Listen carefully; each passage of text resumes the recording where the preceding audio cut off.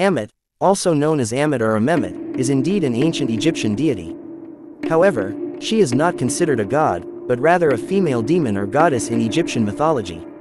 Ammit's name translates to devourer or soul eater, and she played a significant role in the afterlife beliefs of the ancient Egyptians. According to Egyptian mythology, Ammit resided in the Hall of Ma'at, where the judgment of the deceased took place. After a person's heart was weighed against the feather of Ma'at, symbolizing truth and justice, Ammit would devour the hearts of those deemed unworthy or impure. She was perceived as a guardian of the scales, ensuring that only those with pure hearts could proceed to the afterlife.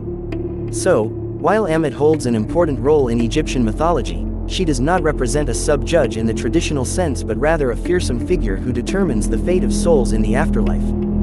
Well, in a roundabout way, the person's soul would cease to exist, but not exactly as in a poof, gone sort of way, depending on which tradition you go off of. Being judged by Anubis on the scales of justice and having your heart weighed against the feather of truth was a bitch of a task to get through to in the first place. With trials and all sorts of things to ruin your attempt to get into the afterlife. If you were judged unworthy, Ammit would devour the heart, therefore preventing you from ever achieving entrance into the afterlife and preventing you from obtaining immortality. But it was not the total end, whereas you essentially became restless forever.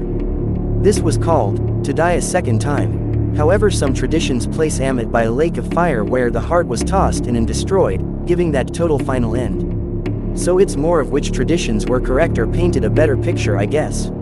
Ammit eating the heart and making an eternally restless spirit, or a heart being destroyed where Ammit watches. Ancient Egyptian religion is odd with its confusing stories, but Ammit generally has the two with her, of either the heart eater or watcher of the lake of fire where hearts are destroyed.